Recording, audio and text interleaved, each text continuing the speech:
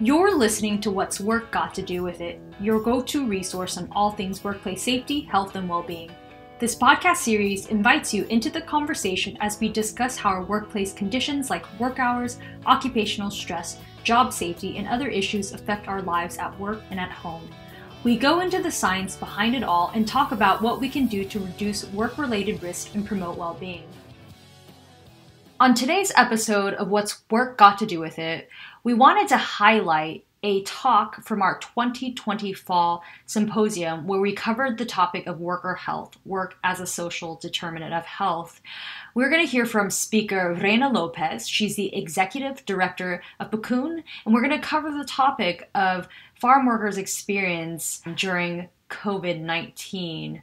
Specifically, this symposium covered the social determinants of health. The official definition of social determinants of health by the World Health Organization, they say the social determinants of health, or SDH, are the conditions in which people are born, grow, work, live, and age, and the wider set of forces and systems shaping the conditions of daily life. So in all, work and its associated conditions is a key piece of social determinants of health, and work is also impacted by other social determinants of health, such as education, access to healthcare, economic status of one's family. And work as a social determinant of health has received attention in the public health field, and specifically in the areas of occupational health. Reyna Lopez is a leader and proud daughter of immigrants from Mexico who came to Oregon in the late 80s following the migration of farm work in the Marion County area. She is currently the Executive Director of PCUN, which was started by Farmworkers and is now Oregon's longest-standing Latinx-led organization. Reyna grew up in Salem, Oregon, and graduated from Willamette University with her BA in Political Science and Sociology. For over a decade, she has been a fierce leader and advocate for the Latinx community in Oregon, receiving the Immigrant Award from the American Association of Immigration Lawyers of Oregon and Willamette University's Young Alumni of the Year Award for her work in social justice causes, campaigns, movement, and coalition building.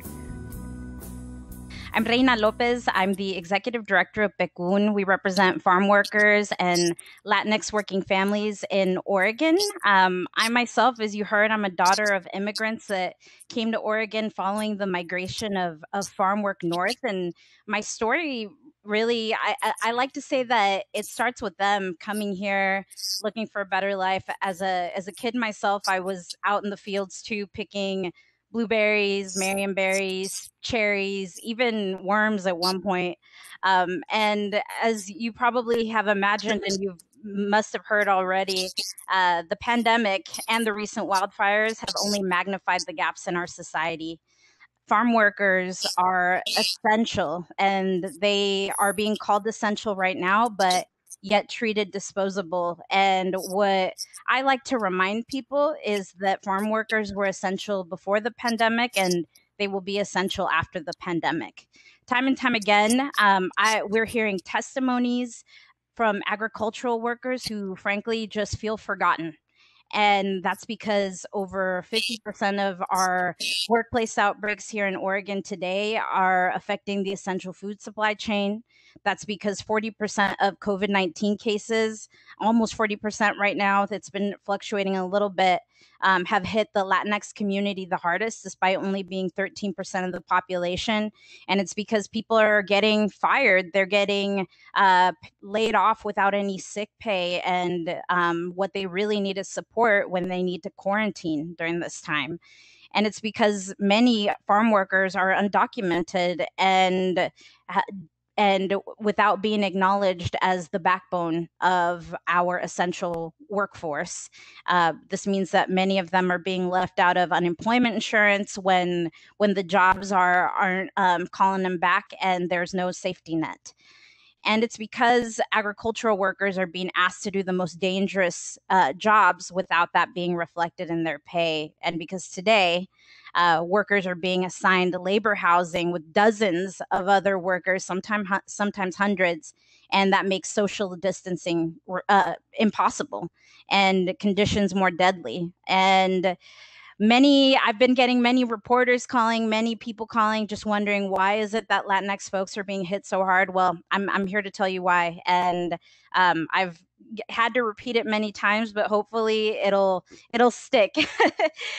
So we're really, as PCUN, we're really trying to own the essential worker label and really use this moment as a catalyst for change. I think PCUN's fundamental goal has always been to support our farm workers and go up against the exploitation of our bodies, of our workers in Oregon, and we really want to make sure that this message is loud and clear.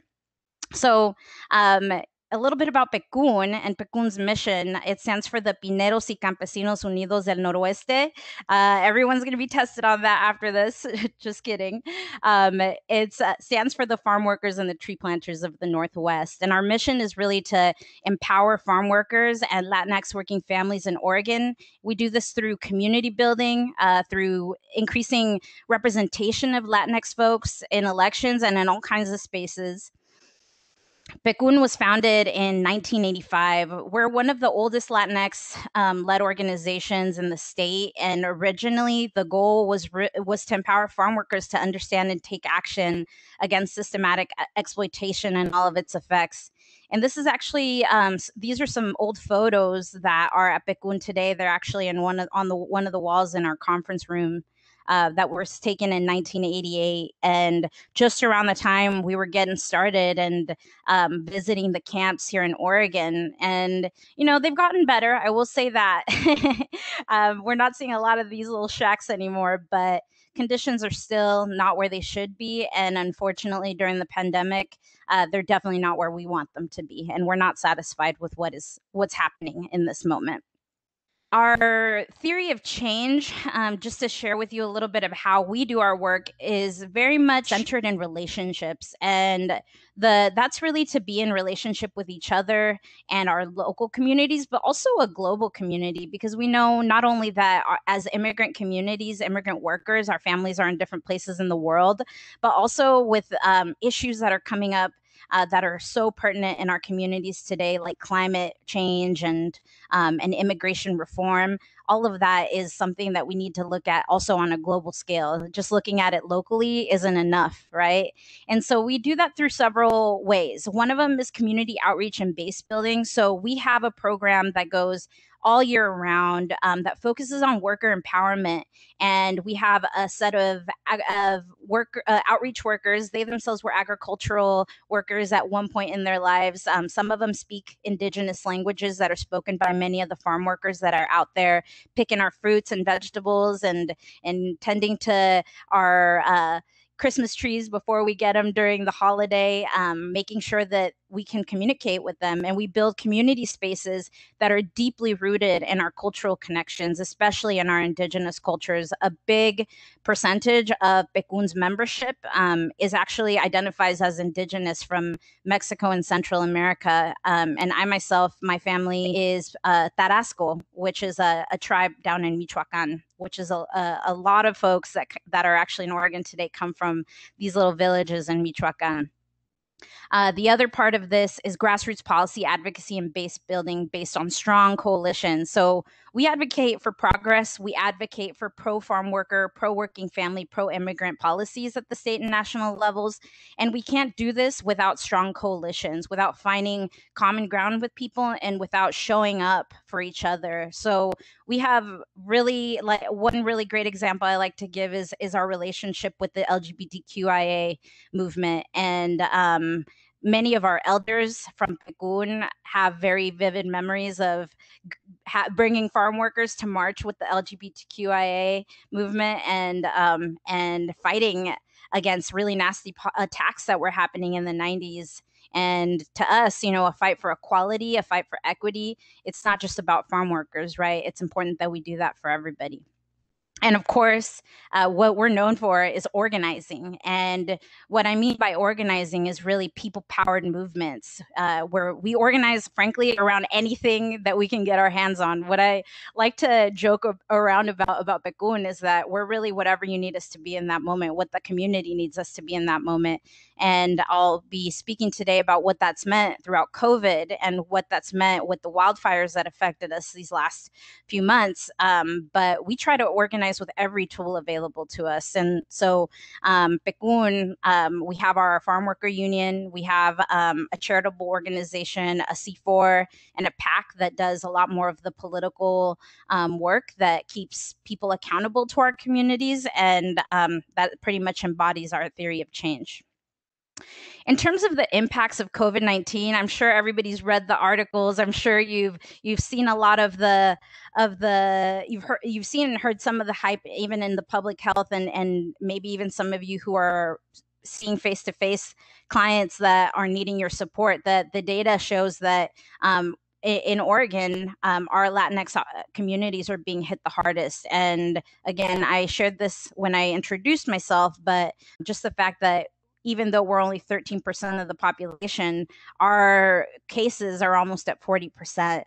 And that's because a lot of our Latinos really work in essential jobs. They work in the fields, they work in restaurants, construction, many service-based jobs that are, it's really important that in order for us to have financial stability, when these workers are hit hard due to the pandemic, that means devastating effects for our communities. That's because of several things that are really they're systematic, they're social issues, they're reasons that we can't actually do certain things, right? Like just stay at home and work when shelter in place is being called to order, right? So a lot of that is due to low wages, our immigration status, which means that we have a lot of barriers to accessing services that most people take for granted. And this fear of retaliation is very real amongst the essential workforce, especially because there are already oppressive conditions in the workplace. That means that many workers have little to no power around what happens to them in terms of their situation at work. And other observations that we just had throughout time is just that a lot of systems that were in place failed us, or just were never created to serve us, right? So in March, when we all heard that we had to shelter in place, a lot of the communication from our Oregon Health Authority or the or state governments, that was mostly in English. And the support came, the information came eventually, but it was a few months after that all had happened and a lot of the damage had been done. And then in terms of just the picture I want to point to here is the perfect storm that happened, you know, not just being hit like Dr. Cuevas said earlier, you know, the first time, the second time, but now, you know, even the third time with these wildfires affecting our communities, whole communities that got burnt down, farm worker communities down in Phoenix, Oregon, or, you know, for example, just folks that had to keep showing up to work despite what the levels of evacuations were at that moment. And a lot of these things were also caught in the media. I think the outbreaks, here are some outbreaks that I really wanted to make sure to highlight during this presentation. And it's kind of walking you through a series of some of the outbreaks that I think really can embody the problems that are coming up in our communities as well. So here's one from April, actually, and this was a severe coronavirus outbreak that happened at a pretty known meat packing plant, an outbreak that claimed the life of 60-year-old Juan Guadalupe Olivera Mendoza, who actually went home in March and died the Monday after, and he was at a hospital for about a week on a ventilator. And this is actually similar stories that were happening here in Oregon that really sparked PCUN to take action. We were getting calls from community members saying that their elders were passing away, and a lot of these elders were still working in the fields, still working in the plants. And we had to take action right away to figure out how to get these folks support, because a lot of them were also undocumented and were not able to benefit from any of the relief that was starting to get pushed to communities during that time. Then this is another one that has been pretty infamous in Oregon, and we've gotten a lot of calls about this one as well at our Farm Worker Center. Townsend Farm owner here talks about a cluster of coronavirus cases that happened at their housing, in their camps. And unfortunately, we were hearing that dozens, over hundreds of workers were getting affected by Townsend. We had talked to a few of the workers at that camp that that opened up specifically and said that protocols were not being followed, and that even when there was a call to the agencies or complaints that were being made, that was not being followed up with. And, I often wonder if some of this stuff could have been preventable, maybe not, but at the very least, in terms of cases, I think that there was some things that could have been done to mitigate. This one's a little more recent. There was the major virus outbreak that hit Pacific Seafood, and the seafood processor had been actually using a private lab to conduct testing of 160 workers. After 77 of those workers tested positive, the company chose to test 140 others, and we saw a pretty massive outbreak at the end of September. And even talking to some of the workers, they had opened up that they were staying at an employer provided hotels and motels, and that protocols were just not being followed either at those hotels and motels. So, after looking at a couple of things that could signal to us if Oregon OSHA was actually looking to do inspections in those facilities or even at the hotels, we saw that not a lot of that had happened. And, unfortunately, when we tried to ask OSHA why there wasn't an inspection done at the motel and hotel, they were telling us, well, it was just out of their purview. That's not that hotels and motels are not places that it's their job to inspect.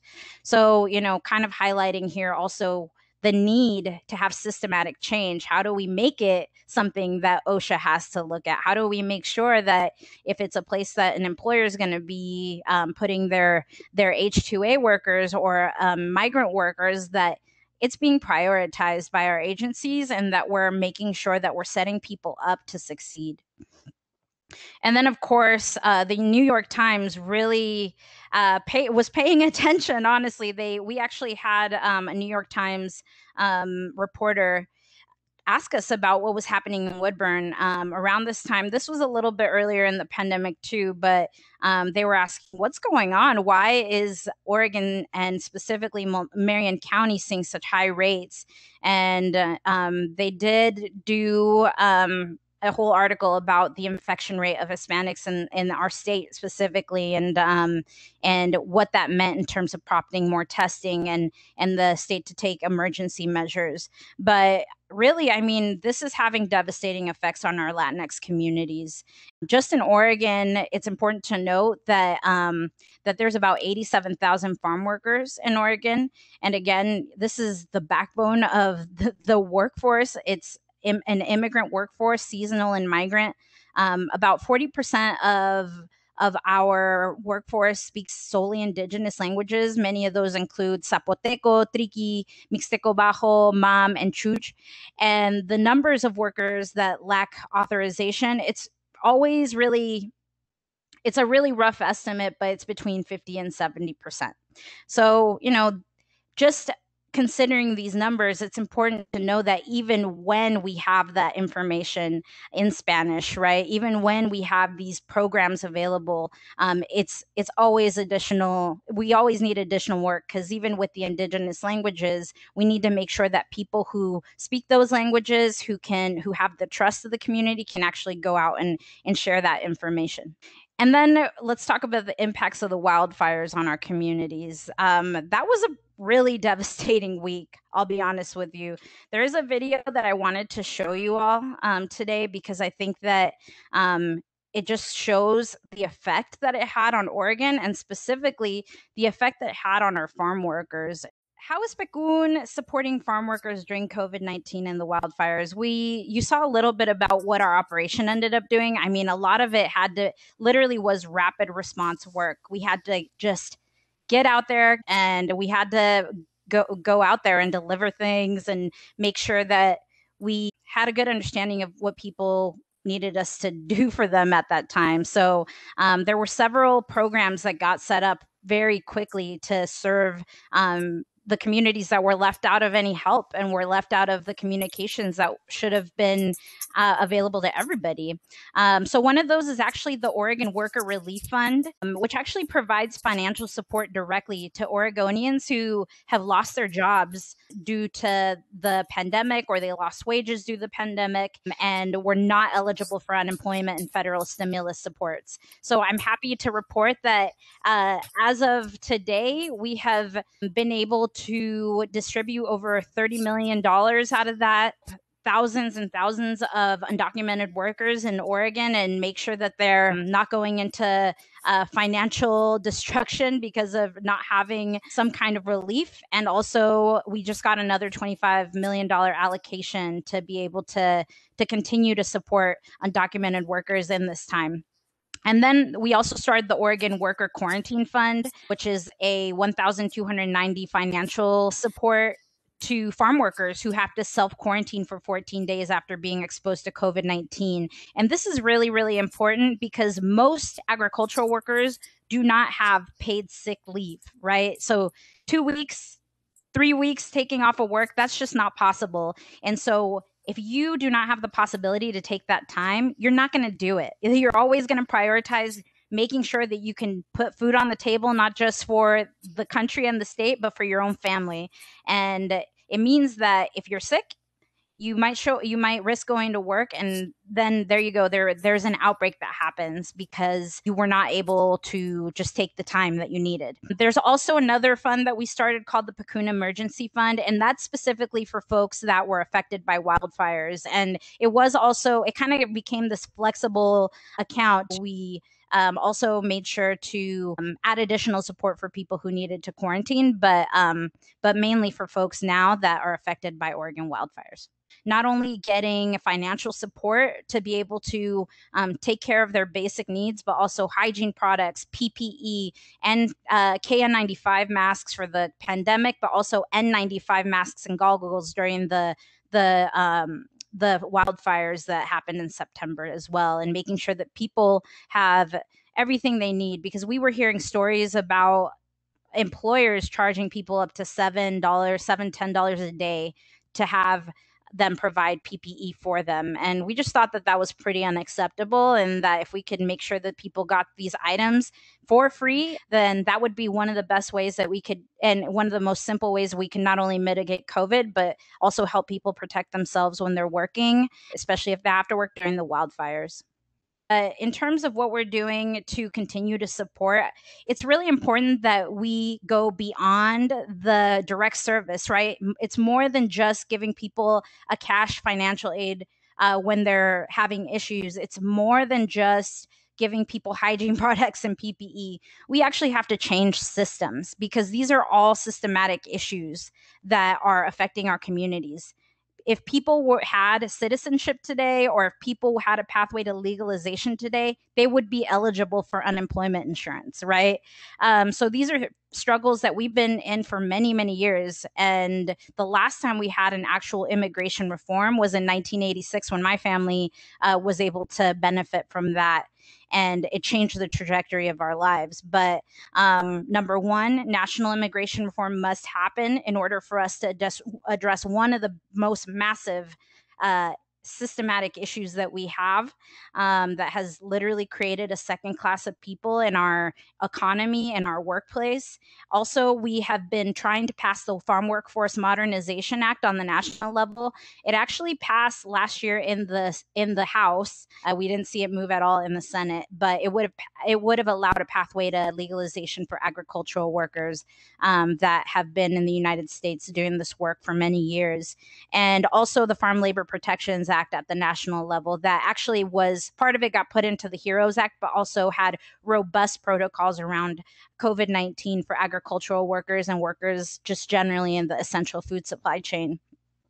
And locally, we are working on a whole workers agenda at the Capitol to make sure that systematic change happens. We have put in a placeholder bill as well for farm worker overtime. Maybe some of you may or may not know, but farm workers are not entitled to overtime pay in Oregon, and neither are domestic workers. So that's something that we want to fix systematically. And we think that, especially in these times of COVID, when we are working overtime to make sure people have food on their table, that they also get paid that overtime. And we're also doing a lot of intersectional work, especially around childcare issues, elections, and just continuing to do community care. So I'm really excited about what's to come, climate justice issues as well. And I will pause here and say thank you to everyone. And also, if you want to get involved and sign up, you can visit www.pcun.org, and I will take your questions. Thanks so much for tuning in today to help us recap and revisit a talk from Reyna Lopez from PCUN from our fall symposium. On that note, we will be hosting a 2021 Spring Symposia. Everything will be virtual. That's on Friday, May 21st. We're covering the topic of adapting to climate change for worker safety, health, and well-being. If you're interested in learning more information, you can visit our website at www.ohsu.edu/OCHealthSci, and that's OCCHEALTHSCI. You can visit our Outreach and Education tab and then scroll down to Training and Symposia. And for some reason, if you do miss and aren't able to join us for our upcoming symposium, we do offer the recordings available post-event at no cost. Thank you so much for tuning in to this episode of What's Work Got to Do With It. We'll catch you next time. This podcast is a production of the Oregon Institute of Occupational Health Sciences and Oregon Healthy Workforce Center, and is produced by myself, Helen Schuckers, Nicole Guilfoy, Sam Greenspan, and Anjali Ramesh-Babu. Subscribe to the Oregon in the Workplace blog or follow us on our social media channels on either Facebook or Twitter to stay updated on current research, resources, news, and community events.